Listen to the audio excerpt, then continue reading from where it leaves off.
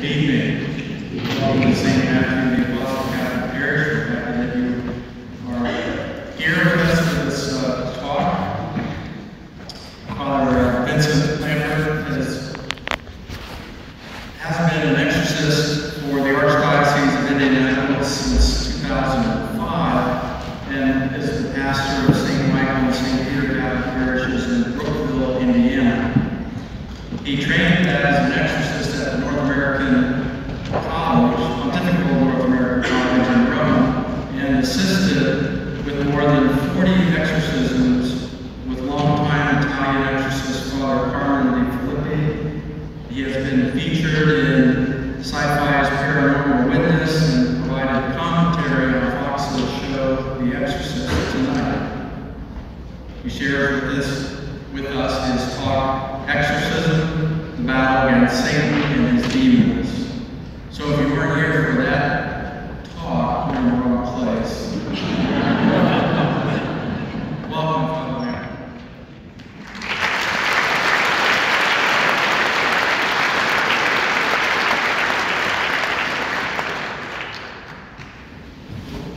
Good evening, everyone. Good evening. Let's begin with a prayer in the name of the Father, the Son, and the Holy Spirit. Amen. Hail Mary, full of grace, the Lord is with thee. Blessed art thou among women, and blessed is the fruit of thy womb, Jesus. Holy Mary, Mother of God, pray for us sinners, now and at the hour of our death. Amen. In the name of the Father, the Son, and the Holy Spirit. Amen. Anyone a little freaked out about tonight's talk? So my goal this evening is to make 4 points. To talk about the extraordinary activity of the devil, to talk about the ordinary activity of the devil, to talk about how people open an entry point for the demonic into their lives, and then I'll end by giving you some ideas about best practices that all of us can do as a way to ward off the devil. And then after those 4 points, there'll be an opportunity for questions and answers. And I'll try to stay on target because once I get talking, sometimes I lose track of time. So if I'm losing track of time, you can stand on your head or something like that, and that'll get my attention. So imagine, if you will, a Sunday morning in every major town and small city across the United States. There's a sound that begins to echo through the air, and the sound that we hear is the ringing of church bells. It's meant to remind all of us that we are called to wake up with God and to be about the things of God.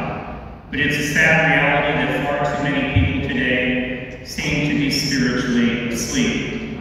Many people who have been baptized have abandoned their faith. They no longer go to church and even identify as being an atheist. As religion and belief in God are becoming less relevant in people's lives, there's a great danger for falling for ideas that sound appealing, but can be extremely dangerous because they can cause a person to fall into the world of the demonic. St. Paul warns in 2 Corinthians that Satan transforms himself into an angel of light, and he deceives many people. As people are turning a deaf ear to the things of God, there's been an increase in fascination with the devil and the tricks that he uses to lure people into his world of darkness. What all of us need to realize is that our ultimate identity comes from our relationship with God and not apart from Him. With God, we have everything. Without God, we have nothing. As mentioned, I was appointed to be the exorcist for the Archdiocese of Indianapolis back in 2005. People ask, how did I get the job? And I always say that I was at the wrong place at the wrong time. The bishop in every diocese is the exorcist. He has that authority based on Luke's Gospel, chapter 9, verse 1, where Jesus sends out the 12, and he gives them authority over all unclean spirits.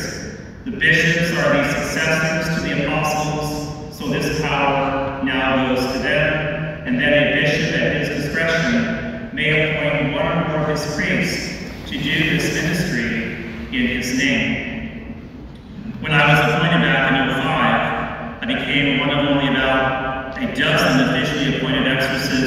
in the United States. Today, that number has grown to more than 150. I received my training in Rome. The church says the best way to learn how to be an exorcist is through the apprenticeship model to work under a seasoned exorcist. Because there were so few here in the United States, my bishop sent me to Rome. The 3 months that I lived there, I had the opportunity to sit in on 40 exorcisms that the priest training me performed, and then to learn firsthand the church's ministry to those who were up against the forces of evil and who were seeking the help of the church.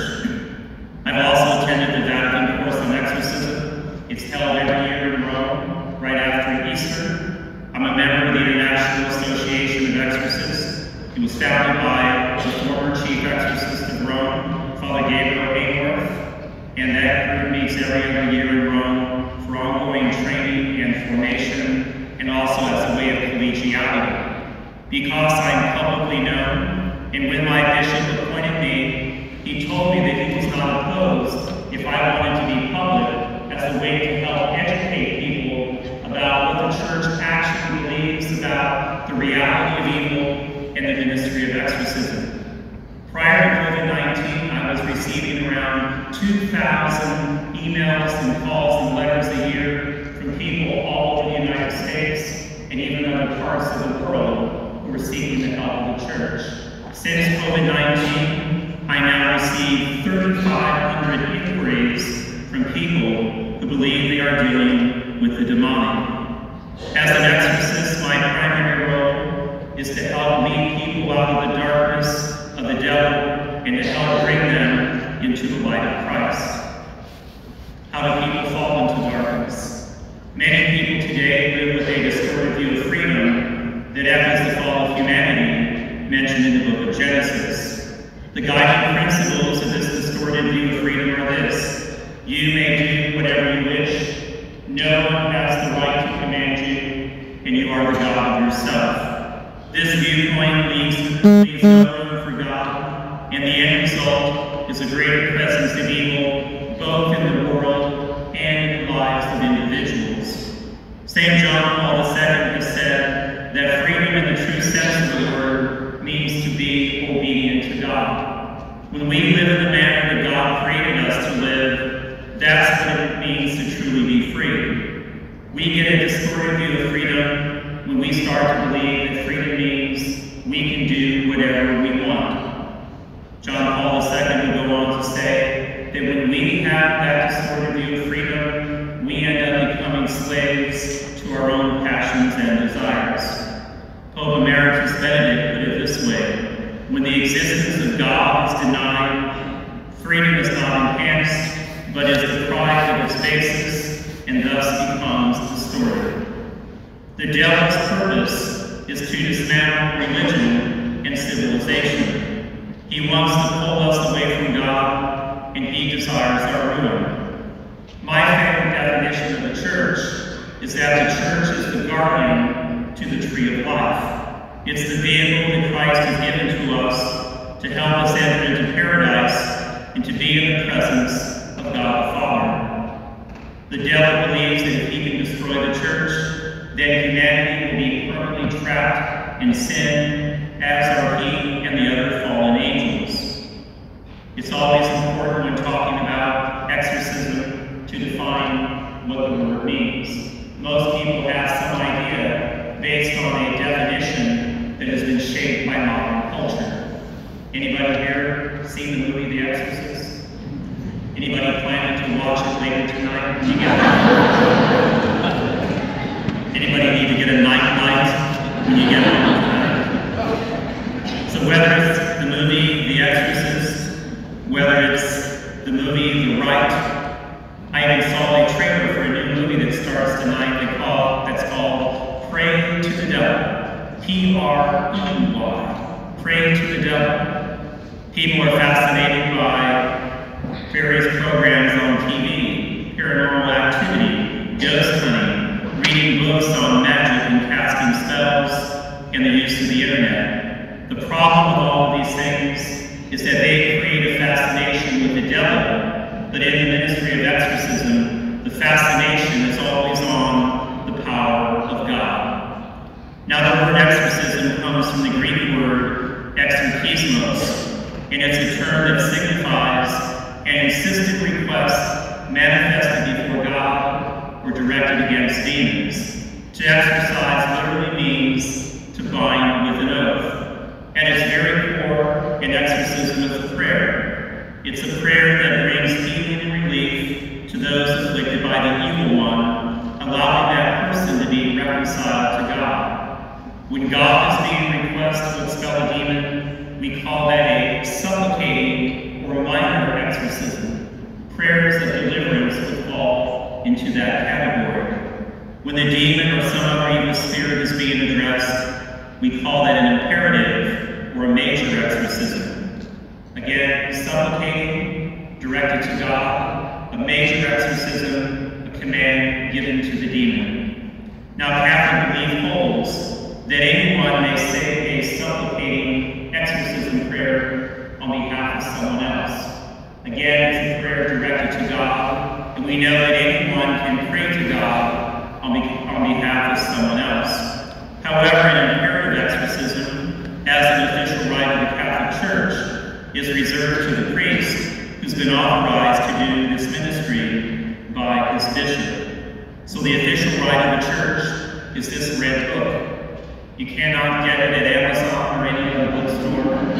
The only way to get a copy is through the United States Conference of Catholic Bishops, and only a bishop can ask for a copy of the book. The new rite of exorcism came out. It was promulgated by St. John Paul II in 1998. It was released in 1999. It was tweaked again in 2004 and 2005. The English translation came out in 2016. This replaced the rite that had dated back to the year 1614. So from 1614 until 1998, the rite virtually remained unchanged. What's new about the rite? It contains supplicating exorcism prayers. Again, prayers directed to God. And the purpose of the new rite was to place the pastoral care of all those who believed that they were up against the attacks of the devil in the hands of every parish priest. Demonic activity is classified as extraordinary or ordinary. There are 4 different types of extraordinary demonic activity: demonic infestation, demonic vexation, demonic obsession, and demonic possession. So demonic infestation has to do with the presence of evil in a location or associated with an object, something that was created specifically to create a connection between an individual and a demon.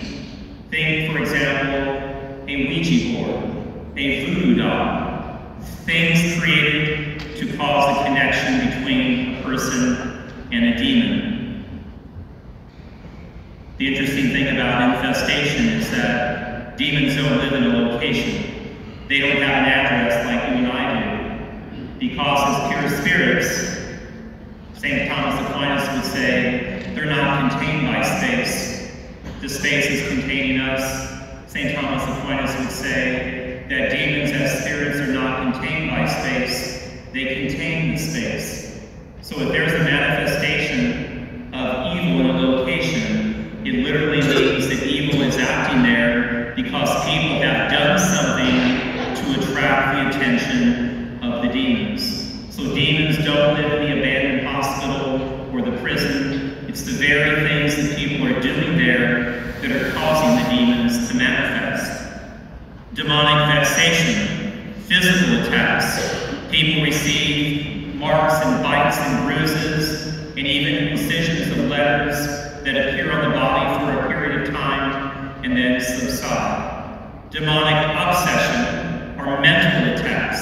The devil is literally trying to get inside of someone's head. Perhaps they constantly hear noises in the house, footsteps. Maybe they hear things like the rattling of chains. Again, they see shadows and dark figures. They might become really obsessed with the number 666.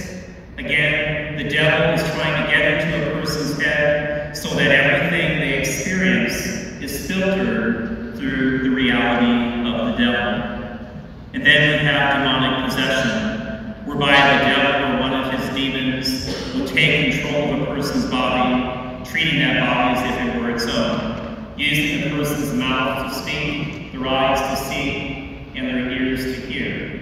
Whenever a demon possesses a human body, it's always important to make the distinction between that person as an individual and the demon who's now using that body as if it were its own. Why would the devil want to possess a human body? And the answer lies at the very core of our Christian faith. The devil wants to mimic God. What's the greatest thing that God has done for us? The incarnation. God has taken on human form in the person of Jesus Christ.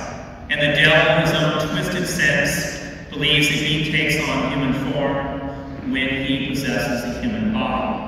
But when he does that, because the human person is created in the image and likeness of God, he wants to distort the human person. That's why the manifestations that we see are meant to scare and terrify.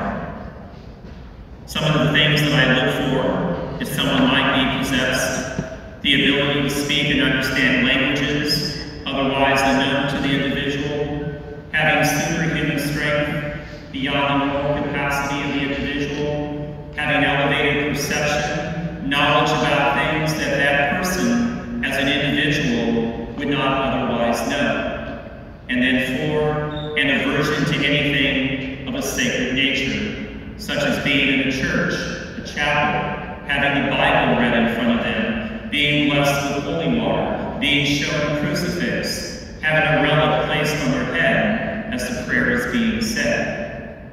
Some of the manifestations that occur: bodily contortions, a change in the voice, whereby it will become much deeper and authoritative because the demon wants to convince everyone that it is the one who is in control. There can be a change in physical appearance, such as foaming at the mouth, the eyes rolled in the back of the head, unpleasant odors, a change in the temperature of the room, whereby it becomes much colder, laughing and uncontrollable hysteria, hissing and the resemblance of the movement of a snake. During exorcisms, when a demon is manifested, I've witnessed a person's body drop to the floor and begin to slither across the floor just like a snake. Even in Rome, one of the exorcisms that I sat in on, I saw levitation. So I'm sitting about 4 feet away from this lady who's with her husband, and all of a sudden the demon manifests. There's this hideous look and grin on the face that the demon is now projecting, and then all of a sudden I'm looking at this and I see the person's body begin to rise out of the chair. I'm looking at this and thinking, what in the world has my bishop gotten me into? The priest trained me go. It was a very teachable moment. He was praying right. He glanced out of the corner of his eye. He saw the levitation. He went back, continued to pray. He looked over again, never stopped praying. And then in one moment, he took his hand, put it on the head of the person, and pushed him back down into the chair. Not once did he flinch or ever stop the prayer of the church. Basically saying, really? That's all you can do? I'm not impressed. So I've learned over the years not to focus on the theatrics of the devil, but to always stay focused on the power of God. Now, all of these can be indications of demonic possession, but before proceeding with the rite of the church, there's a protocol that is followed here in the United States. In many ways, I'm trained to be a skeptic. I should be the last person to believe that someone is truly dealing with extraordinary demonic activity. The church says that I need to reach moral certitude, meaning beyond doubt, the person in front of me is truly possessed. So the protocol, step number 1, to have a psychiatric evaluation. And it isn't necessarily that the church doesn't believe the person, but if the person before undergoing the rite of exorcism itself. Step number 2 would be to have a physical examination by a medical doctor. So the church is asking experts in the mental health field and in the medical field to weigh in on the matter, basically answering the question, is there something about this person's condition that is outside of your scope, your training, or your understanding? I do not ask the doctor or the psychiatrist if they think a person is possessed. I will make that determination, but I want the best possible information that I can get, so I rely on these experts. Step 3 of the protocol would be to do an intake questionnaire. If it's truly demonic, I need to determine what was the entry point for the demonic into this person's life. Knowing that entry point allows me to know which doorway needs to be closed so that the person doesn't continue to invite that evil into their life. Step 4 of the protocol is the most important: to normalize the spiritual life of the person. It's not enough to cast the demon out. God has to be invited in. Chapter 11 of Luke's Gospel gives us the account that when the demon has been cast out, it goes and wanders to the arid wasteland, and then coming back and finding the house swept clean, it goes and finds 7 other demons worse than itself, and they come and take up residence in the person so that that person's condition is worse than it was before. Being swept clean means the demon is gone, but God has not been invited in. There's been a growing trend in recent years, because faith is in decline, that people who are dealing with the demonic are beginning to view the Catholic priest as a magician. They think that I have special powers or abilities, or I have tricks up my sleeve that I can use to make the demonic go away. If people are relying on me, we are all in trouble. But if we are relying on the power and the authority of Christ that He has given to the church and to its ministers, that's the right mentality to have. Even the priest who trained me before I left Rome, he cautioned me and said, if you're ever doing an exorcism, and even think for a split moment, look at what I'm doing, he said, you just walked on unholy ground. Because in an exorcism, Jesus is not a bystander, He is the main actor. And priests can get themselves into trouble if they start to believe that somehow it's all about them and not all about God. The extraordinary activity of the devil. Now I want to talk about the ordinary activity of the devil. You know, head spinning, pea-soup flying, can gain anyone's attention, but all of us do need to be aware of how the devil tries to trip us up in the ordinary circumstances of our daily lives. When it comes to the ordinary activity of the devil, I believe that he uses a 4-stage plan of attack on all of us. Begins with deception, which leads to division, which leads to diversion, which leads to discouragement. So on our daily journeys, we all encounter someone or something who is intelligent, concealed, powerful, destructive, and who wants to intrude into our lives in ways that are harmful and destructive.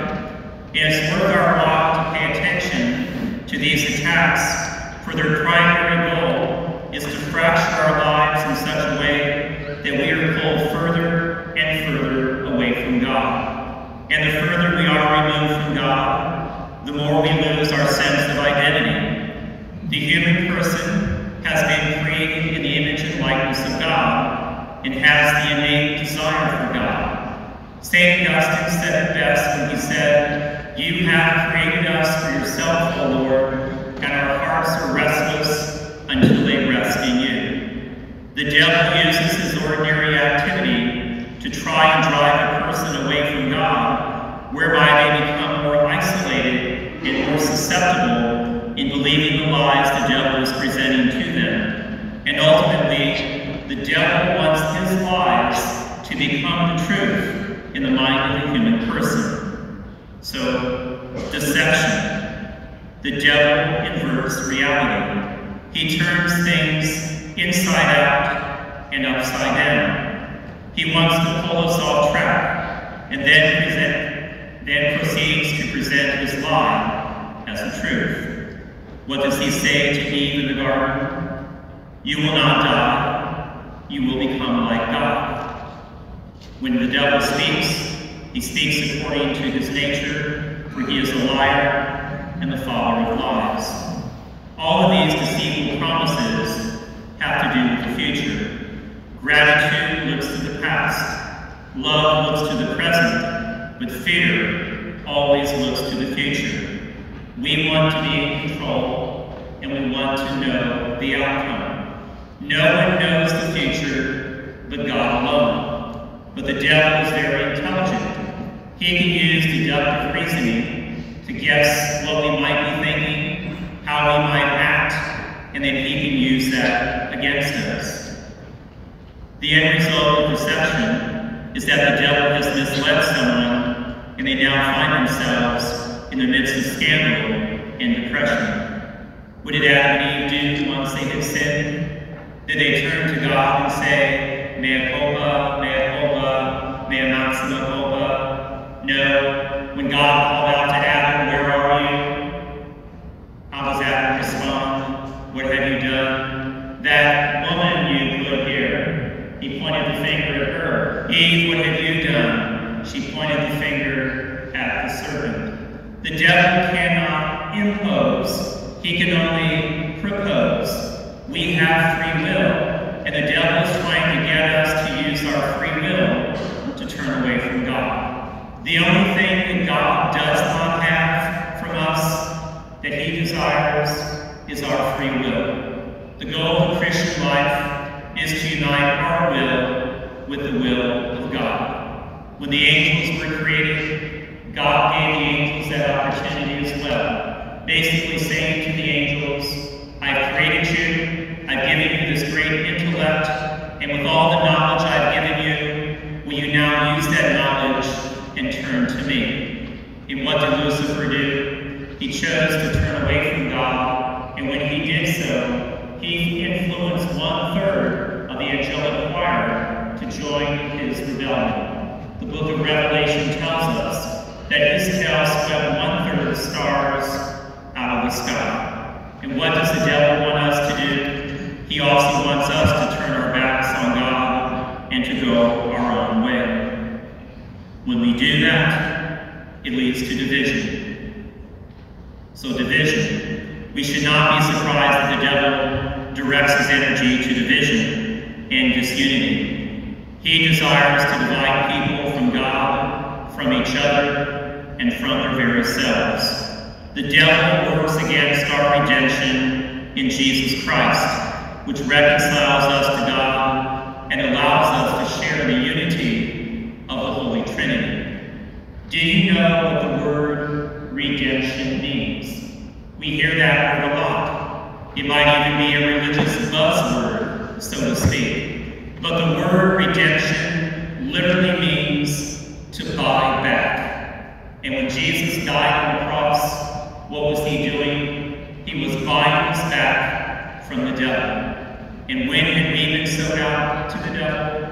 There in the garden with the sin of Adam and Eve, original sin.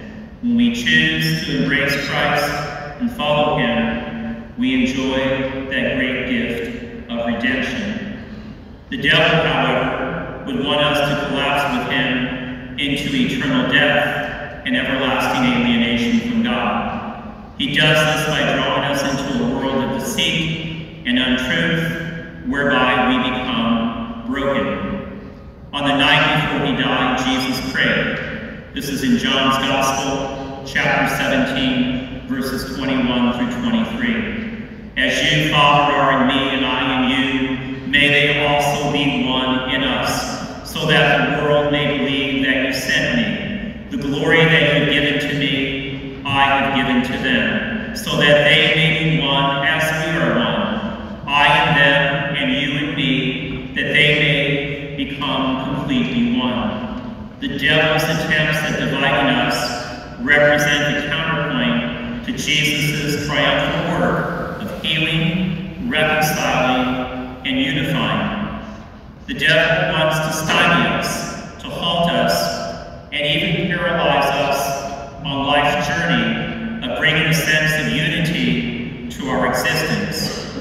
He can make us feel overwhelmed so that we will give up. He stirs up fears to make us frightened so that we will withdraw. He can suggest that we compare ourselves to others so that we look bad in comparison. He sets us up against each other with the likes of anger, resentment, contempt, greed, and impatience. He can short-circuit our lives with things like drugs and various forms of addictions or infidelity. Think of the opioid crisis, alcohol abuse, addiction to pornography, the breakup of the family, abortion, euthanasia, and the list goes on and on and on. The gospel tells us that we will find our life when we give it back to God who gave it to us. In Mark's gospel we read, "For those who want to save their life will lose it, and those who lose their life for my sake and for the sake of the gospel will find it." Mark 8:35. But in order to give our lives to God, we must have something to give. That is, with a unity, an integrity, and a coherence about them. In other words, we need to have our lives in our hands so that we can give them over to God. But the devil doesn't want us to bring the pieces together. If we remain fractured and broken, we cannot surrender ourselves to God. This brokenness leads us to the third stage of attack of the ordinary activity of the devil, namely diversion. So again, deception. We bought into the lies of the devil. Where did that lead us? Division. We are broken. And where does that lead us?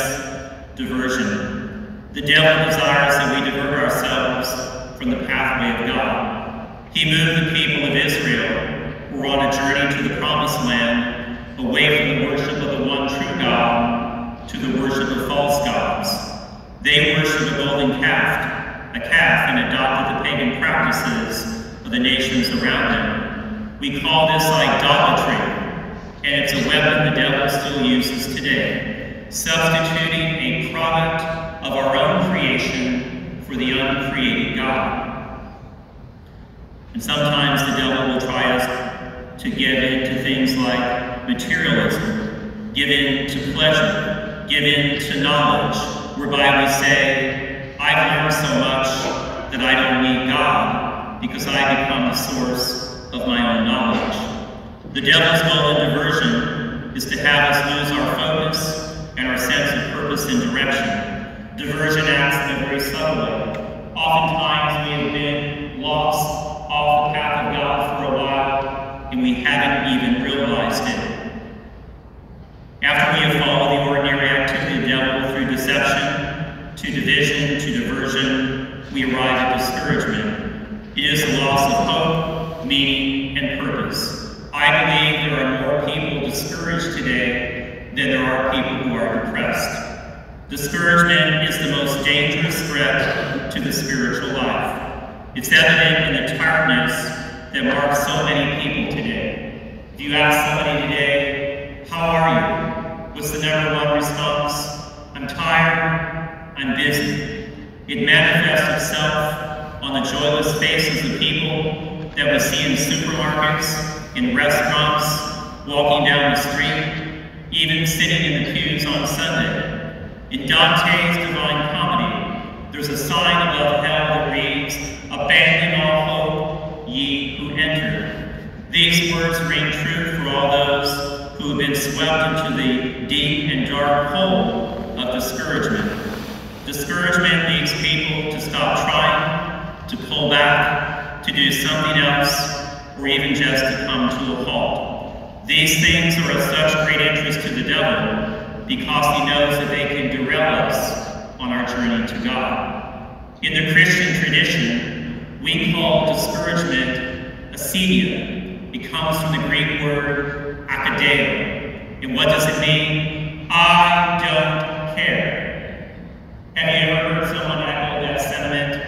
I just don't care. Acedia speaks to things like melancholy, sloth, laziness, especially in regards to religious obligations and practices. It can be the result of things like tiredness, feeling overwhelmed, intimidated, and experiencing personal disappointment. When people have journeyed through the stages of the ordinary activity of the devil, I believe that they arrive at a crossroads. We've gone from deception to division to diversion to discouragement. And now we have a choice to make. One pathway leads to death, always spiritual. People completely give up on God and now claim to be an atheist. Sometimes it's physical death. Think of the growing trend of suicide in our society today. But we are Christians, we're a people of hope. The other pathway leads to discipleship. It means that we wake up. Think again of the ringing of the church bells. We recognize that God must have his rightful place in our lives, and ultimately, only a relationship with God will give us the meaning, the purpose, and the direction that we long for. So how do people fall into the extraordinary and ordinary activity of the devil? The Bible presents us with specific instructions on how to get victory over the devil. In 1 Peter 5:8, it says, "Be sober, be vigilant. Your opponent, the devil, as a roaring lion, prowls about seeking one to devour. Resist him, solid in your faith." In James 4:7, we are told, "Resist the devil, and he will flee from you." In Ephesians, St. Paul says, "Do not give the devil a foothold." The truth is that far too many people today are giving the devil a foothold. They're not being sober and vigilant in their faith, and they're certainly not resisting him. I always like to say to people, if there is more demonic activity in the world today, it's not that the devil has upped his game, it's because people are more willing to play the devil's game. Again, it goes back to what I said earlier. Faith in God leads us in one direction, and the lack of faith leads us in another. And we are living in an age when faith is in decline. I saw a recent study the other day that suggested that 79% of Catholics between the ages of 18 and 35 now no longer believe in God. They've completely rejected the belief in God and somehow believe that they can go on in life just fine without him. So how do people play the devil's game? In the 17 years I've done this ministry, I want to share with you the 8 main ways that I have seen where people open up an entry point to the devil. Now, demonic possession is real. It does happen, but perhaps only 1 out of every 5,000 cases is a true case of demonic possession. Most of the other cases have to do with vexation, the physical attacks, obsession, the mental attacks, and infestation, the presence of evil in a location or with an object. So number 1 would be ties to the occult. The word occult comes from the Latin word occultus, and it means hidden or secret. It focuses on knowledge of the paranormal. Its basic root is that people want a glimpse into the future. And why do people want to look into the future? Because of fear. What does the devil instill in all of us? Fear itself. It's associated with things like palm reading, going to see a medium, the use of a Ouija board, tarot cards, going to see a psychic, using a pendulum, a crystal, practicing magic. All magic is inherently evil. And I don't mean the illusionist that makes something disappear, but magic in the true sense of the word, where someone wishes to cause harm to another with the help of the devil. Other things would be horoscopes, the practice of witchcraft, and I'm going to throw out knocking on wood. Anybody here ever knocked on wood, by the way? And you're thinking, there's no way I'm raising my hand right now. The good news is, just because you've ever knocked on wood, I don't think you're possessed. But I use that as an example of how things of an occult nature can become so mainstream and common that we do these things without really understanding where they come from. The practice of knocking on wood is a Druid practice. It's the belief that spirits live in trees. And knocking on the wood is a way of trying to awaken the spirit to come to your aid and to grant your wish. It's kind of the notion of the genie in the bottle. You know, in the Islamic tradition, demons are called jinns. J-I-N-N-S. Guess what English word we get from the word jinn? Genie. A genie in the bottle. So again, I use that as an example of how things of an occult nature can become mainstream, that we do things that we do not fully understand. Now, all of these things are condemned because they're a violation of the first commandment. What is the first commandment? God says, I am the Lord your God. You shall have no strange gods before me. When people turn to the world of the occult, they're forgetting about God and going to someone else they believe can give them what they want. But what's the main power behind the world of the occult? None other than the devil himself. In the book of Deuteronomy in the Old Testament, chapter 18, verses 10 through 12, it says, you must never practice black magic, be a fortune teller, a witch, cast spells, ask ghosts or spirits for help, or consult the dead. Whoever does these things is disgusting in the eyes of the Lord. Leviticus 19:31. Do not defile yourselves by turning to mediums or to those who consult the spirits of the dead. People need to realize we can never use the power of evil for our own benefit. The devil will ultimately always use us, and his ultimate goal is to destroy us. Even if people turn to the world of the occult, and at first it seems as if they're receiving a benefit, eventually the bottom will fall out and people's lives will begin to unravel.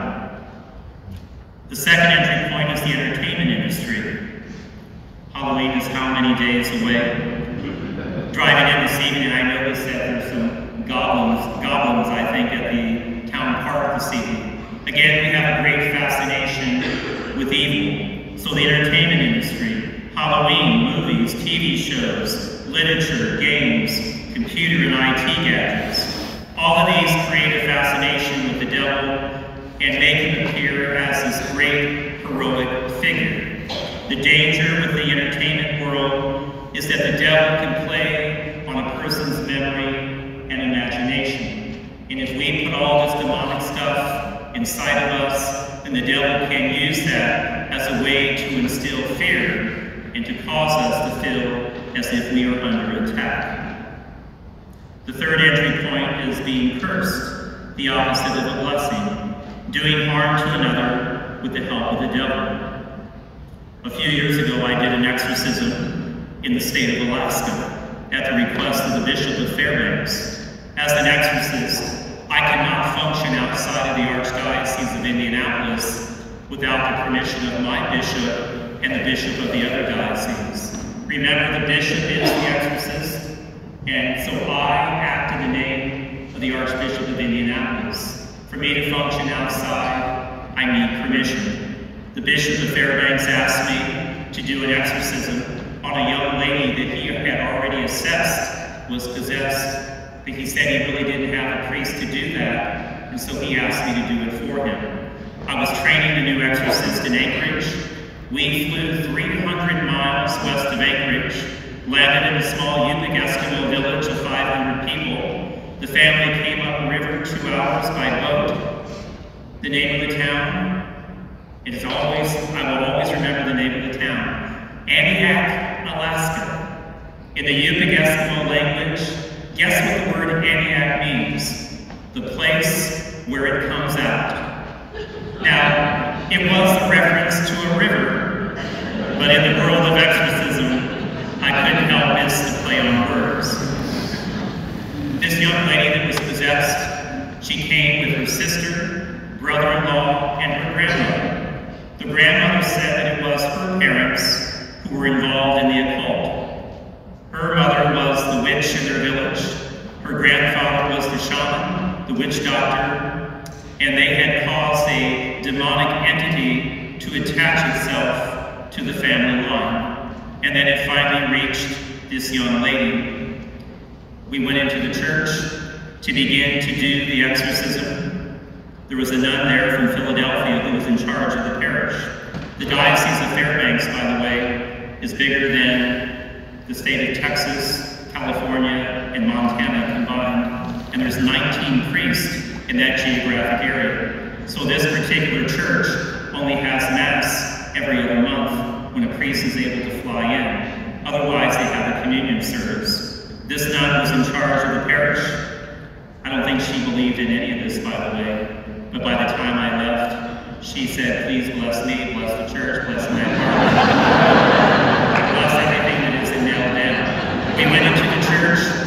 The demon manifested, exhibiting superhuman strength. It took everyone else to hold the demon down. The demon is thrashing on the floor. The demon only spoke once during the exorcism.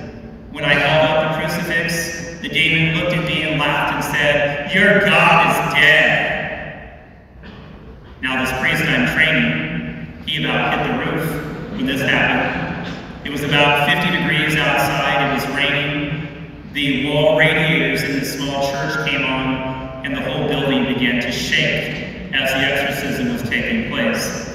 When that happened, the sister of this lady was so terrified, she ran out of the church to get away. I told the priest that I was training, you stay and continue to pray. I'm going to go check on her. I go out there, she's literally shaking, and she says to me, I can't go back in there. She said, when I ran out and I looked back, I saw demons all around you in that church. And she said, there is no way that I can be back in that environment. The devil was really doing exactly what he wanted to do with her, to get her to give in to fear. But as long as we remain strong in our faith, the devil is nothing to be afraid of. So again, this young lady had been cursed. A fourth entry point is being dedicated to a demon. So there was a young man at a Jabal School for Boys, operated by the Knights of Columbus, south of Terre Haute, Indiana. This young man, 17, was put into that facility for assaulting a police officer. His pastor of his parish said that he believed this young man was possessed. So when I went to visit him with his pastor, this young man told me, he said, ever since I declared Satan to be my father and dedicated my life to him, I found such a power and a strength that I've never known before. And it's so, and he's like, it's so exhilarating and addictive that I would never give that up. And then his pastor says to him, may we pray for you? He says, well, you can pray if you want, but I don't really care. Exorcisms cannot be performed on someone against their will. We all have free will. We have to have the desire to be set free. This priest began saying a beautiful prayer. As an exorcist, you're trained, never take your eyes off the person who is believed to be possessed. This priest is praying, his eyes are closed, beautiful prayer. I'm watching this young man. His eyes are closed. They begin to move a mile a minute inside of his head. His back begins to arch. A low growl starts to come out of him. And I say, Amen. Because that was not the time or the place for him to truly manifest and to be able to do an exorcism. When he got out of that facility a few months later, he came to see me, but basically, he did not really want any help. He wanted to maintain the relationship with the devil that he said that he had made. Certainly, we pray for someone to have a change of heart, but again, exorcism cannot be performed on someone against their will. The fifth entry point is abuse, which can create emotional wounds that can cause a person to seek help from the wrong source. When people are abused, they can feel broken and fractured. They can even blame God for what has happened. Here's an example. As an exorcist, I hear some pretty horrific stories. There was a lady of 50 years of age, been away from the church for many, many years. A friend of hers was trying to get her to come back to church. The local priest went to visit them, and he said that when he was there, he believed the woman began to manifest. He asked the lady if she would like some help. She said yes. So I agreed to meet with her friend, and this other priest. We're in a room having a conversation, and she tells me the story that at the age of 7, growing up in Mexico, her father began to rape her at the age of 7, and it continued over the next 5 years. At the age of 12, her father turned his attention to her younger sister. Again, she was shattered and broken and said that she blamed God for allowing that to happen. As a young lady, she turned to curanderos, to witch doctors and brujas, witches, who said that they could help with the pieces of her life back together. But she said she only got broken even more. She's looking at me, telling me the story. She's sobbing uncontrollably, and then she says to me, "Will you help me?"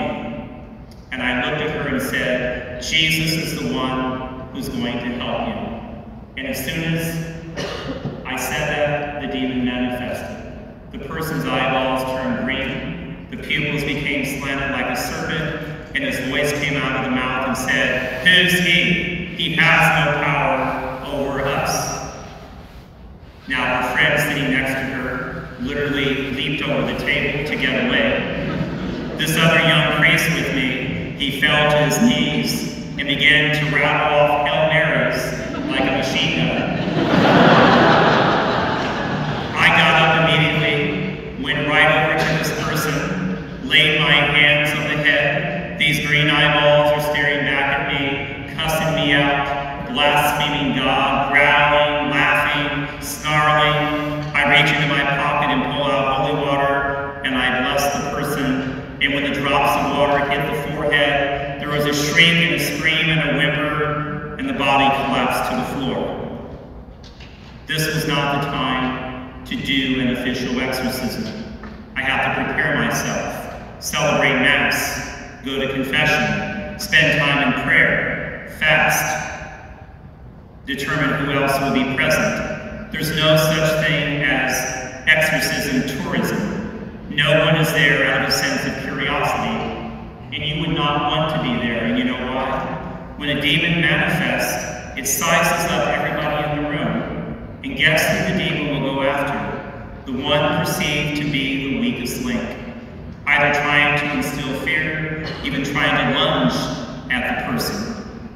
And then I will determine where the exorcism will take place, always in a sacred space. I jokingly say it's never done in an abandoned house at midnight during a thunderstorm. The devil doesn't get to choose where he's defeated. The devil herself, the church herself will make that determination. So a week later, we're in a chapel. We all came back, myself, the afflicted person, her friend, the young priest came back. We're in the chapel. The rite begins. All the elements of the rite of exorcism are meant to force the demon to manifest. Demons would prefer to remain hidden, but when they're dragged out into the light, so to speak, is when the battle against them begins. Always begins by blessing with holy water, reminding ourselves of our baptism into Christ, by which we have put on Christ and have become a new creation. The litany of the saints, invoking our Blessed Mother and the saints of the Church to come and be present in this prayer. The reading of the Psalms, gospel accounts of Jesus casting out demons, and then the insufflation prayer.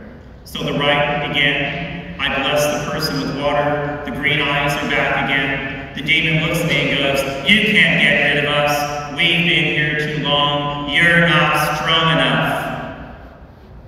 I continued with the rite. I get to the insufflation prayer, the breathing on the face of the person, invoking the Holy Spirit. Wherever the Holy Spirit is present, an unclean spirit cannot remain. He recalls when Jesus breathed on the face of his disciples and said, "Receive the Holy Spirit." I simply went, "Receive the Holy Spirit." The person sitting in the chair, the demon manifesting, the chair flew back 10 feet, hit the wall. This lady comes flying up out of the chair. There's a shriek and a scream. She collapses on the floor. Myself and the other priests lift her up, and she's praising and glorifying God. And there's a glow about her. The best way to describe the glow is the halo that we see above the head of a saint. They are not radiating their glory, they are radiating the glory of God. And that glow is something that I always look for, to know that the demon has truly been cast out. Because sometimes it will give the false impression that they have been cast out, so that the priest will stop the rite of the church and simply move on. Number 6 is a life of habitual sin. It's no longer following the divine will, but following our own will. We live in an age where people are losing the sense of sin. It goes back to those 3 things I said earlier. You may do as you wish. No one has the right to command you. You are the God of yourself. I was ordained a priest back on June the 1st of 1991, so I'm in my 31st year. Now, oftentimes people will say to me, "Father, I don't know why I go to confession, because I always find myself confessing the same thing. If I'm going to say the same thing, why do I bother to come?" And my response is, the fact that you can still call that sin a sin is something good. You may have not won the battle yet, but you're still in the fight. The greater sin would be to say, "I'm always going to do that, so why confess it?" That's getting into the sin rather than staying in the fight. Number 7 would be cultivating a relationship with a demon, or inviting a demon into your life. An elderly man in Indianapolis. He wasn't Catholic. Half the people I talk to are Catholic. The other half are Christians from other faith traditions, other world religions, or no faith background whatsoever. So this man had no faith. His family were members of a Christian church. He was getting advanced in years, and they were concerned what would happen to him when he died, because they said that throughout his life, he had always cultivated relationships with demons. So I went to see him. I'm talking to this man, and he says to me, "I know my family is concerned about me, but they need not be." He told me, "When I die, it's my desire to spend eternity in hell with Satan and these other demons that have become my friends." Demons cannot be your friend. They don't want to be your friend. They may give that false impression, but their ultimate goal, again, is to destroy us. The family hears this man say this, and they're like, "What can we do? What can we do?" And I said, we have to pray that he has a change of heart. As long as we have a breath in our body, there's still a chance. Think of the good thief on the cross. What does Jesus say to him? He says to Jesus, "Remember me when you come into your kingdom." He doesn't even ask for salvation. But because Jesus sees that his heart is in the right place, he responds by saying, "This day you will be with me in paradise." So even if someone has an attachment to evil, we should always pray that they leave that world. The final entry point is broken relationships. We all deal with brokenness in our lives, but how we deal with it does seem to matter. Do we give in to anger, bitterness, and resentment, or do we always seek forgiveness? Doesn't mean it will be easy. Doesn't mean it won't come without pain or effort, but ultimately the Christian is called to seek forgiveness and to forgive those who hurt us. The best example comes out of the Gospels itself. Chapter 5 of Mark's Gospel, the story of the Gerasene demoniac. The man possessed by legion, living in the tombs. Fetters won't even hold him, superhuman strength.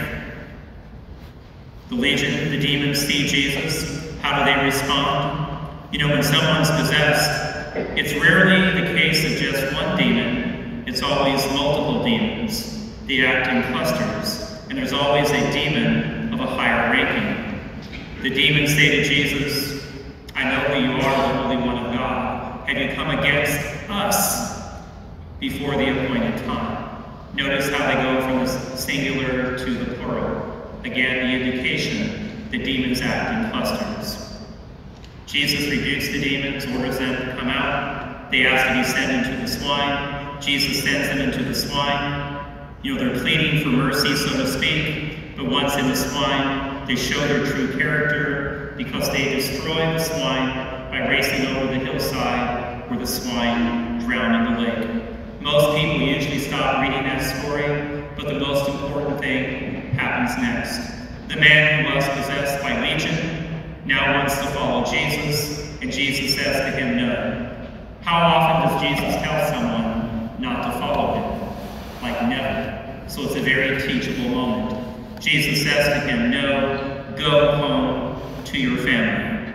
Jesus takes a man who was living amongst the dead in the tombs and places him back amongst the living in a healthy relationship with his family. And in the world of exorcism, it is believed that it was the brokenness in this man's life that eventually brought on the demonic possession. Possessed by legion. How many is a legion, by the way? How many is a legion? 3,000. 3,000.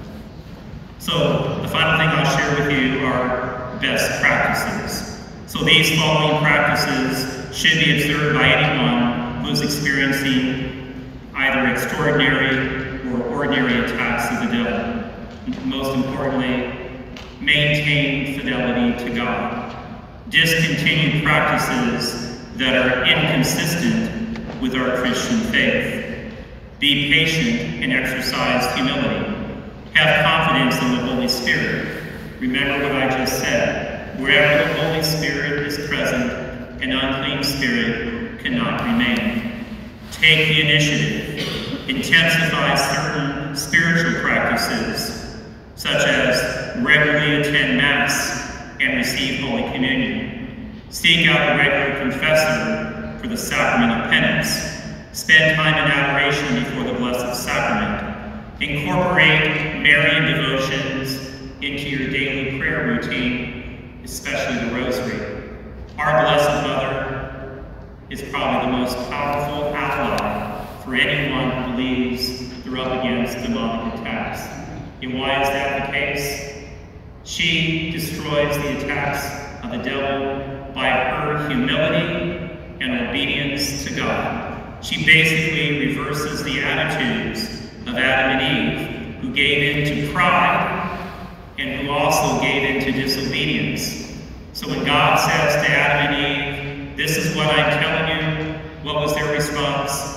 No. When the Archangel Gabriel appears to Mary in the Annunciation and says, this is God's plan for you, what does she say? Yes, let it be done to me according to your word. Each and every time we say yes to God, being obedient to God, we destroy what the devil is trying to do to us. And we all know that we need help, so call upon our Blessed Mother. Use Scripture for prayer and reflection. St. Jerome says, ignorance of Scripture is ignorance of Christ. If we don't know the Word of God, then how can we defeat the devil? When Jesus was being tempted in the desert at the beginning of his public ministry, how does he defeat the temptations of the devil? He talks back using the Word of God. So when we know the Word of God, we can talk back to the devil and defeat his attacks against us. We should use sacramentals such as holy water, blessed salt, blessed objects, sacred images, a crucifix, a St. Benedict medal, for example. Include other devotions, Divine Mercy, prayers to patron saints, do novenas, resist, fight back. Do not give in to the lies of the devil that you have been abandoned by God or feel nothing of God. Fear God and not the devil. Matthew 10:28. When confronted firmly and decisively, the devil is weak and helpless. He's essentially a coward. I like to say the devil is a cockroach. Where do cockroaches like to be? In the darkness. And if you flip a light on, what do? They scurry to every crack and crevice they can find. In an exorcism, the church is throwing the light of Jesus Christ on the devil and his demons, and when that happens, they will always scurry away and flee. Anytime we're being attacked by the devil, we can also take what he's doing against us and use that to our advantage. What do I mean by that? Whenever an enemy is attacking, where do they attack? At the perceived weakness in a person's defenses. So if you believe you're being attacked by the devil, then he's attacking what he perceives to be a weakness in your life. You now know what you need to shore up in your spiritual life as a way to defeat the devil.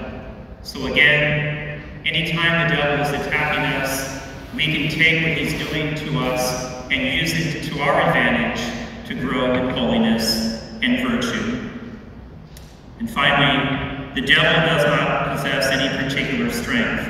If we are willing to resist him, we will see that his power was never more than a facade, and it will quickly crumble before us. Demons have power. They can only be defeated by power. The power that defeats them is the power of God. And the ministry of exorcism is one of the ways that we call upon the power of God to defeat the devil and his demons. Father Vincent Lampert, thank you so much. That was an incredible talk that you gave us. That's something you hear every day. I love the part in particular with the division, deception, and the diversion. It seems like that goes on in our society every day, and we know it does happen. And that's the most common way the devil attacks us. So actually, we've got another treat for you guys tonight too. We're going to do a question and answer session. So if you didn't hear what you wanted to ask, this is your time to ask that question.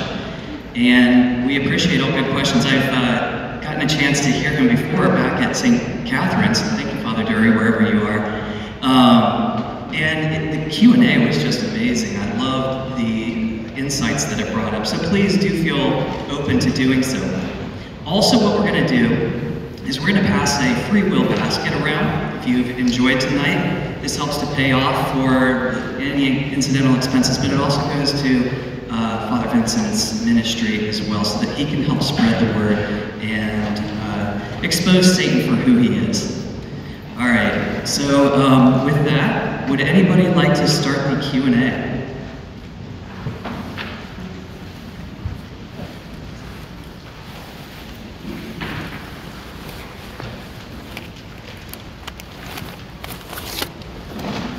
Excellent talk, Father. I have a couple of questions, and I'll try to make it brief. One is, you kind of alluded to intergenerational curses, but didn't elaborate. Two, the influence of Freemasonry and the rites.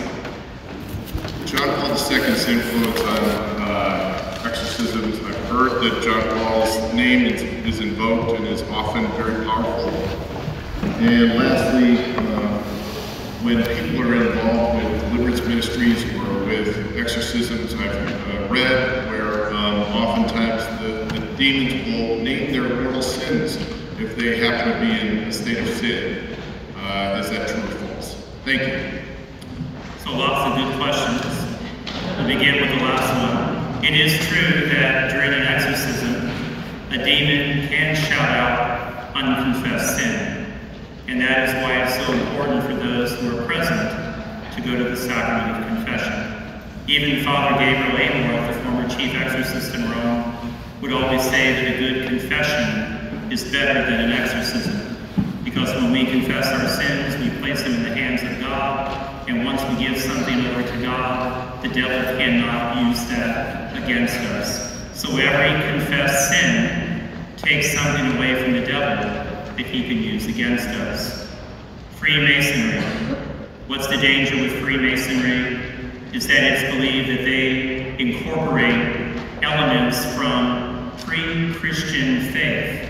You look at Egyptology, for example, and the question would be, some of these deities that come out of ancient human history, are they nothing more than demons that have been worshipped and eventually were viewed as deities?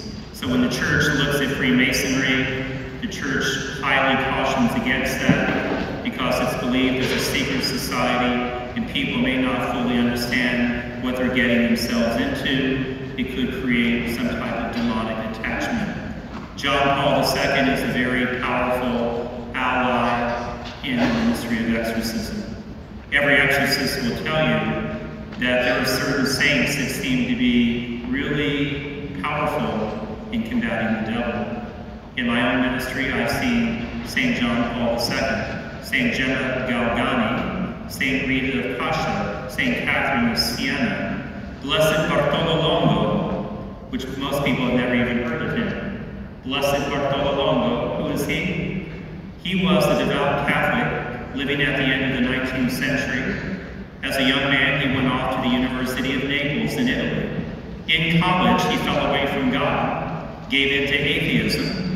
Does it sound familiar in today's society? Gave up on God, eventually entered the satanic world, where he became a satanic high priest. His family never gave up on him, continued to pray that he would have a change of heart, and he did. He left the world of Satan and returned to the Catholic Church, and then dedicated his life to ministering to college students, encouraging them to maintain their relationship with God on the college campus. So think about that for a moment. A man who was a former satanic high priest is now on the road to sainthood in the Catholic Church. Again, it's the recognition that no one has ever completely lost to God who wants to be found. If you've ever traveled to Italy, if you've been in Naples, people always go to Pompeii. There's a great church in the city of Pompeii, Our Lady of Pompeii. Guess who built that church? Blessed Bartolo Longo. He attributed the intercession of the Blessed Mother for getting him out of the satanic world and back into the church. And so he had that church constructed as a way to give honor to our Blessed Mother. Another powerful saintly figure is Father Candido Amentini. He's a servant of God, a passionist priest. He did exorcisms at the Holy Stairs in Rome, right across the street from the Basilica of St. John Lateran. It was Father Candido Amentini who trained Father Gabriel Amorth, and also trained Father Carmenide Philippus, who trained me. So Father Candido Amentini would do exorcisms every day. It was his full-time ministry. If you've ever been to Rome at the Holy Stairs, people will crawl up these stairs, believed to be the ones that Jesus walked on as he was being condemned to death there in the palace of Pontius Pilate. And what happens? They're moved to Rome. But at the top of the stairs in the back, there's a chapel. That's where the exorcisms were performed. Can you imagine crawling up these stairs? And as you're crawling up as a sign of piety, hearing shouts and screams from the possessed coming from that chapel. It would probably make you want to move a little bit more quickly to get up the stairs. Was there another one? Maybe I forgot. Intergenerational. Intergenerational. So it is I thought it was yoga, like your comment. the practice of yoga. So intergenerational sins. So it is possible for demons to get attached in the family line. Demons are very authoritative. If someone who has power and authority within a family gives power and authority to demons, then they can have an attachment down to the generational lines. The good news is that that generational line can be broken. Just because the devil says you made a pact and it means it's forever isn't true. People can make a pact with the devil, but that pact can be broken if a person says they no longer want this attachment in their lives. The practice of yoga. I mentioned that we should rid ourselves of anything in our lives that is contrary to the Christian faith. Yoga. Most people begin doing it for the exercise. So again, it begins by being something that seemed to be good and harmless. The danger is the spirituality that's associated with yoga. All the yoga poses are believed to be poses to different deities within Hindu religion. And so when people are striking a pose one way or the other, it's a way to honor and glorify certain deities within Hinduism. Now, most people don't know that. But again, there's the importance of knowing and understanding what it is we're doing. Even the word yoga means to yoke. The goal of the Christian life is to yoke ourselves to Christ. When something is yoked together, they operate as one. We need to make sure that we're yoking ourselves to Christ and not to something else, especially if that something else is nothing more than evil. Do we have another question?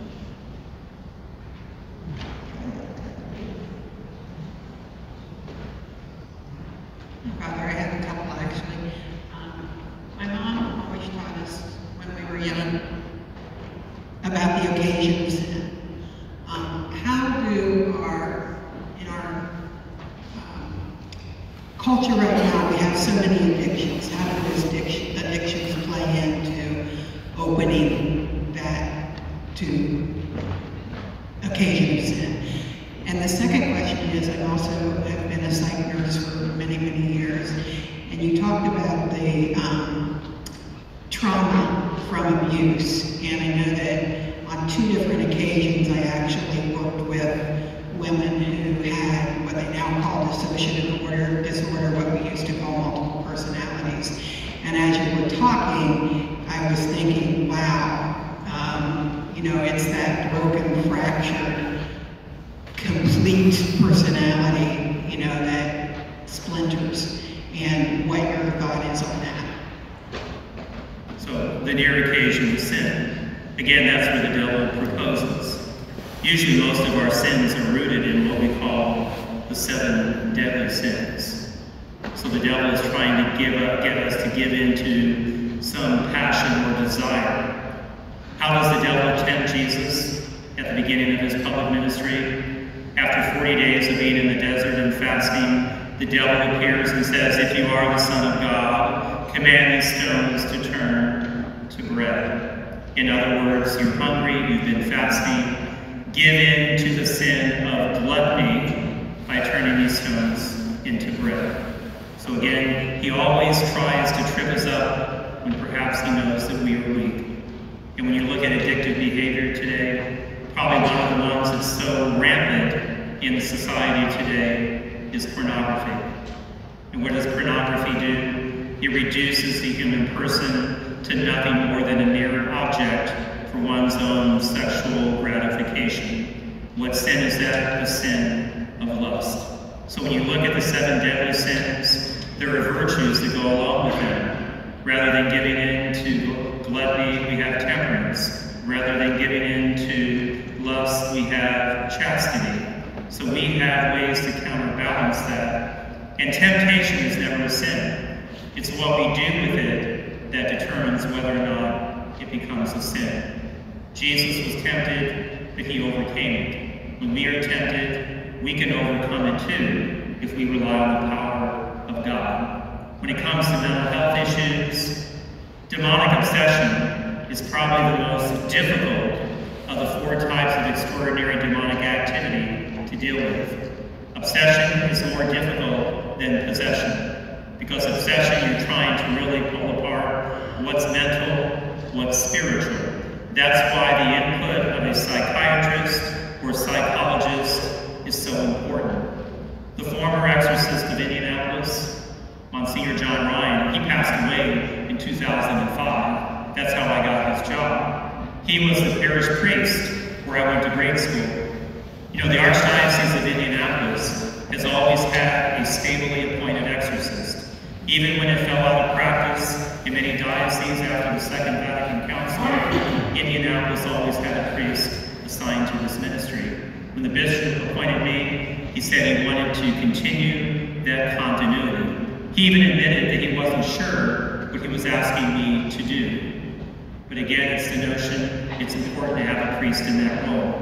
But where I went to grade school, right across the street was a mental hospital. Monsignor Ryan used to go over and visit some of the residents. He would take communion. And he told me that he would go in to take communion. There would be residents by the front of the door. When he would walk in, they would begin to curse at him and to spit at him. And then he would go and make his rounds. And as he was leaving, these same residents would say, "Have a good day, Father. Thanks for coming in. It's sure good to see you again." Why the change in behavior? He believed that some of these people were possessed.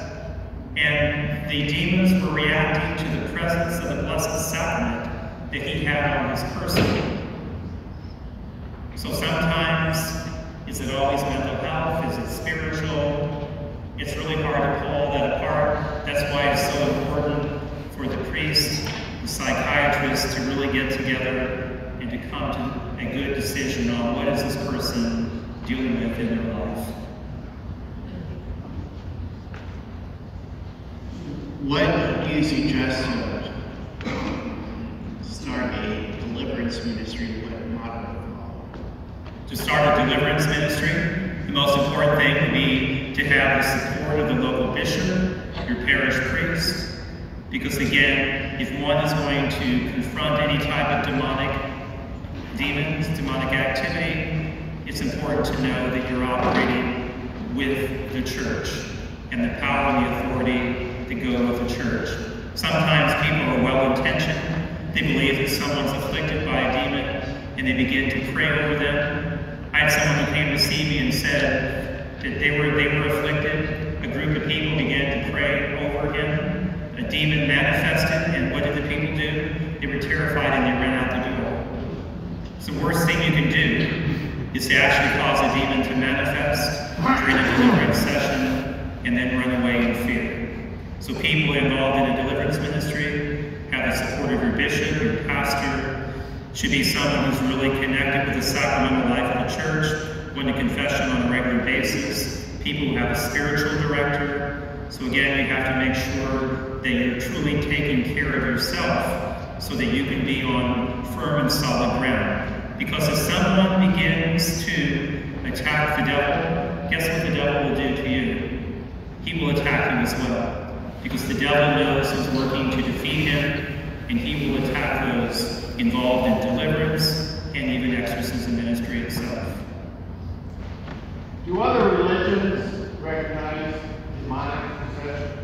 And if so, do they have a form of exorcism?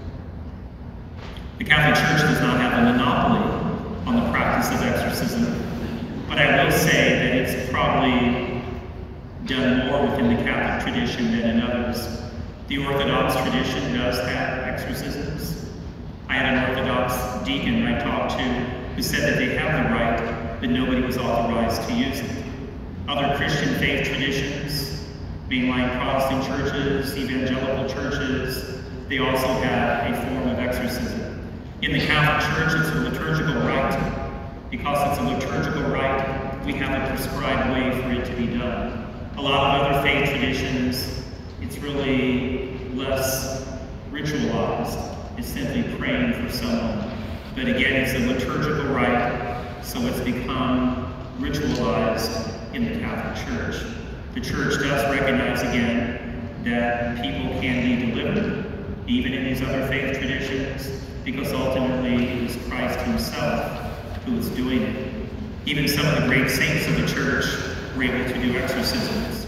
St. Catherine of Siena, she never used a ritual book. She would simply walk down the street, and because she was radiating the glory of God so much, demons would see her and they would shriek and flee. So again, the notion of holiness and virtue really goes a long way. And that's really a key ingredient in anyone involved in combating demons. You cannot combat demons if you are in a state of sin.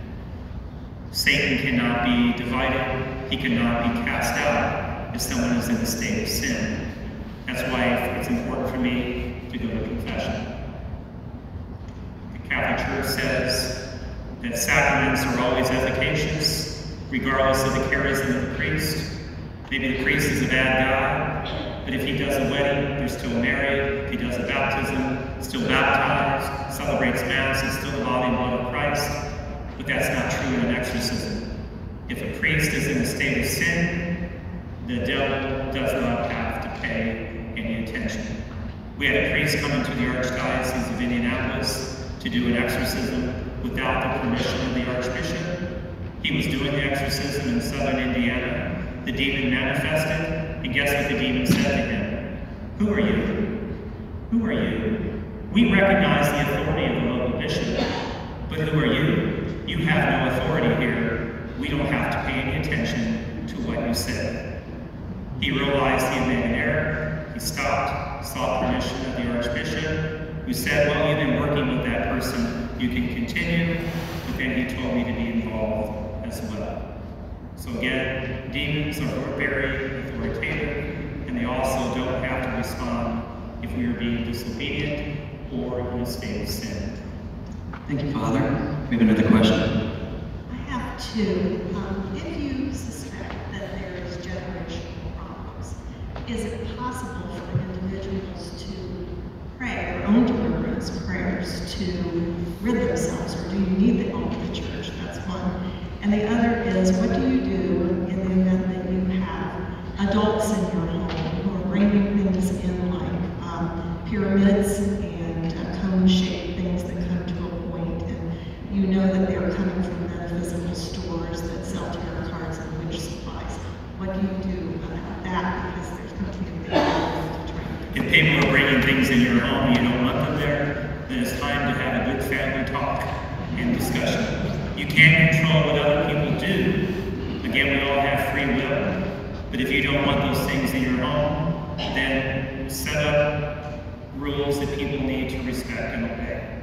You know, just as much as they want you to respect what they're doing, if it's your home, then they should respect you while they're under your roof. When it comes to generational sin, people can say spiritual warfare prayers on their own behalf. Even in the rite of exorcism, the new rite, there are prayers in here that people can pray on their own. So there are prayers in here that a person can pray on behalf of themselves, and there's also prayers in here that people can pray on the behalf of someone else.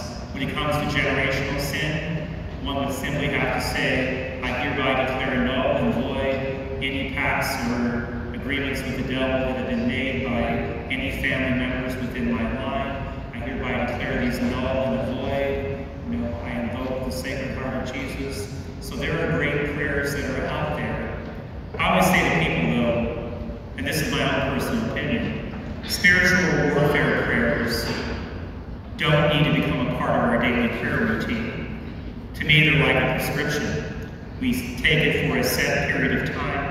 But for me, it's the ordinary aspects of our faith where we should really put our time and attention. Going to Mass, the sacramental life of the church, praying and reading the Bible. The danger with doing warfare prayers all the time is that they can cause us to focus more on the activity of the devil rather than on the power of God and what He wants to do in our life. So again, for me, spiritual warfare prayers, like a 10-day prescription. You do it, but then you go back to the ordinary aspects of our faith. Do we have any religious or priests here who would like to ask a question?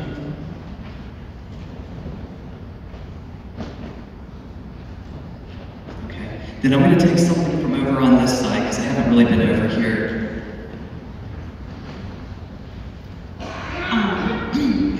What do you say, like, if you were going into classrooms? So I'm at school, and so there are times where I know maybe the kids that are coming in, I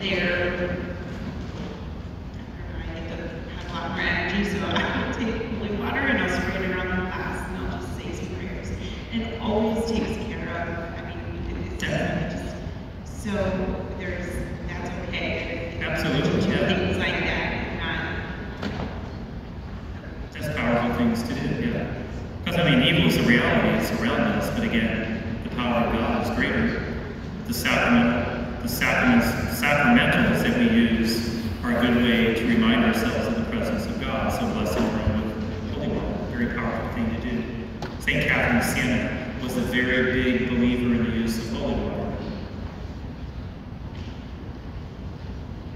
I'm curious, why when you're doing an exorcism, why not like record that and make those supernatural things to the public and to bring people to like, hey, look, this is real, the devil's out there, bring people closer to the church and help turn the rest of us into those things. An exorcism is kind of like going to confession.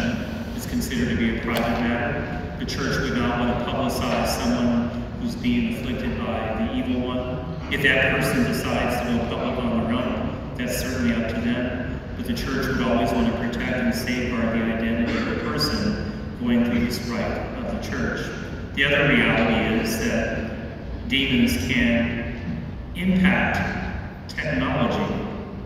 So even if people are using these instruments to record, the demons can do things with those instruments as a way to disrupt and kind of corrupt what is being presented there.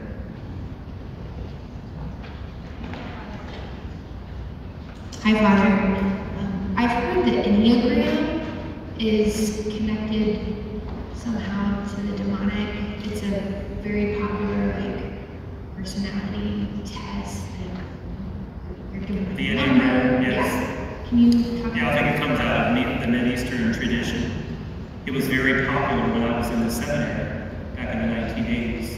All seminarians had to go through an Enneagram test. So it even tells you how sometimes those things can find their way into mainstream, even within seminary systems. I don't believe they're done anymore. But again, I think the danger with the Enneagram thing is it's trying to put a label on people and peg you in a certain way, rather than just recognizing that we're all children of God. Hi, Father. Thanks for being here. Have you ever had any experiences where you've notably seen the power of God in a very profound way? And then secondly, are there any times you've been afraid? What was the second part of it? Have you ever been afraid? I would say early on in the ministry. First time I did an exorcism in 2006, coming back from Rome. I'm turning thinking, where's Father Carmine when I knew? But then realizing it's just me. But over the years, no, I'm not terrified at all. Now, human behavior, if somebody jumps at me, I'm gonna, a reflex. But I'm never afraid. Because I know the power of God, again, is greater than the power of evil. And everything the devil is doing is to try to instill fear. I've witnessed the power of God in many ways. I mentioned seeing people literally glow when the demons have been cast out. Seeing someone just spontaneously begin to praise and glorify God once the demons are gone. I did an exorcism one time. A person possessed by 7 demons that named himself. This one demon refused to go. Told me his name was Leviathan. It's the great sea monster mentioned in the book of Psalms. And this demon told me he was not going to leave because the person had invited the demon in, which was true. But we can say that an exorcism is the command to the demon to return that which was stolen, namely a person created in the image and likeness of God, who now wants to repent of what they did. Now the devil would want you to believe you made a commitment, strike one, you're out. But again, if we want to change, then we have the power and authority to do that. Southern Indiana, we're in a chapel, exorcism taking place. I say to the demon, I command you to say, Hail Mary, full of grace, and to leave. The demon looks at me and laughs and goes, Grace thou full, scrambles the lip words, did not say the name Mary, if you notice. And then all of a sudden, a bell rings. 400 school children are now coming out of this Catholic grade school, right onto the parking lot, right outside the window where the exorcism is taking place. The demon looks at me and begins to scream and laugh and howl and says to me, Stop praying. If if you stop praying, I'll stop screaming. But if you keep praying, I'm going to keep screaming. People will hear the screams. They're going to come in here and see what you're doing, and then you're going to have to stop anyway, so just stop now. And I looked at the demon and said, I command you to obey me in all things, although an unworthy minister of Christ, to say the words, Hail Mary, full of grace, in the order I commanded you to say them, and to leave immediately. And this demon that had been speaking in this very deep, authoritative voice looked at me, and in a child's voice and with a whimper said, Hail Mary, full of grace. And then there was a shriek and a scream, and this woman began to glow. In the gospel accounts of demons being cast out, there was always some type of shriek or scream. Father, we I have was down with that person for 1 year. If you've heard me speak before, people were like, well, what did you do since it was finally over? And that's when I said I was hot, I was drenched in sweat, tired, exhausted. This had gone on for about 2 hours. I was 2 hours away from my parish, and so I stopped at Dairy Queen and had a chocolate shake on the way home. It was very refreshing. I walked into Dairy Queen and it was packed, and I thought to myself, if these people knew where I just came from, I would be like Moses parting the Red Sea to get right up to the front of the counter. Father, we have time for 2 questions left. I'm going to have a question here, and then for anyone who is under 18, I would like you to think of a question, and we'll finish on that. Hello, Father. So I have a question off of this topic I've heard amongst different conversations that people have talked to about, like, number synchronicities. I don't know if you've heard of this. Like, if you see on a clock, like a number 222 or 333, it means something good, or something is good bound to happen. I've heard the term angel numbers. I don't know what the church's teaching is on that, or if you've heard of that before. I have heard of that. And it's a growing trend today where people believe there are hidden messages behind certain numbers or sequence of numbers. Now, there's some examples of that even in the Bible. The mark of the beast is what number? 666. We talk about the 7 days of creation. 7 is considered to be a perfect number. Why is it the perfect number? It represents all there is. The 3 persons of the Trinity, the Father, Son, and Holy Spirit, and the 4 elements of creation, earth, wind, fire, and water. So there is some elements of truth to that. The church would say we should be very cautious in trying to see hidden messages within numbers, though, because that's a way that the devil can be trying to lure us in. So even though numbers can have some significant meaning, especially in Scripture, we shouldn't start to see numbers everywhere with hidden messages. To me, that would eventually go into a form of demonic obsession where we have this mental attack, that we see these numbers and somehow we start believing that we're receiving secret messages. And even though we may think they're coming from a good source, like an angel, remember what I said earlier, St. Paul, 2 Corinthians, Satan transforms himself into an angel of light and he deceives many people.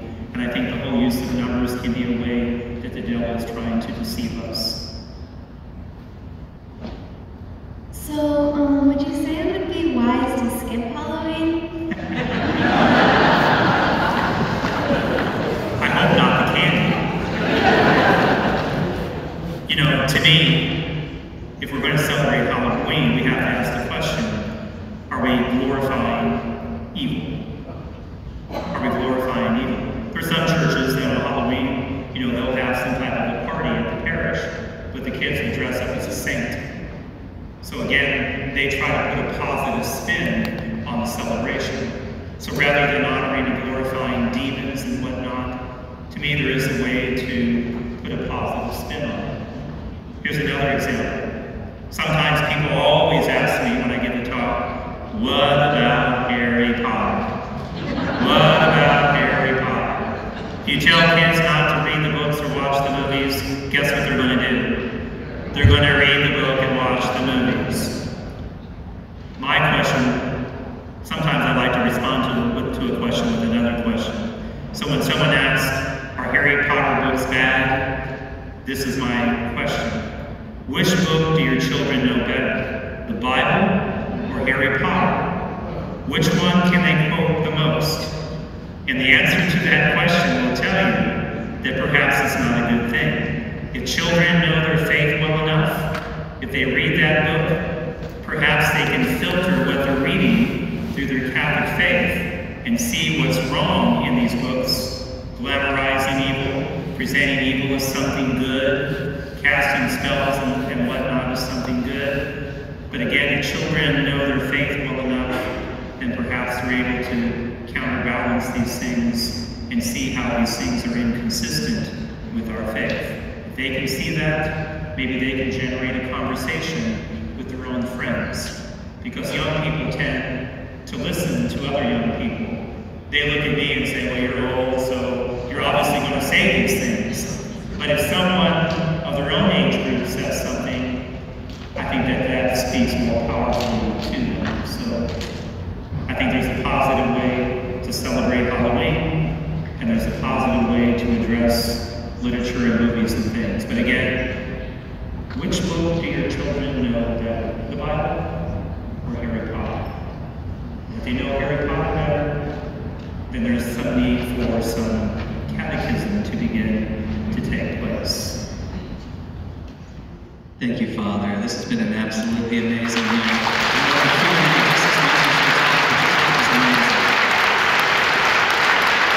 Thank you to everyone who's come out here. We appreciate it. We know many of you drove a number of miles to get here, so thank you for that. You're always welcome here. We just wanted you to know that we appreciate your attendance here. Safe driving tonight. Father Lampert has to go all the way back to Indianapolis, so we are going to allow him to go out without any further questions. We're just going to try and get him on the road so that he makes it home in one piece and gets to do more of these amazing talks. Thank you, guys.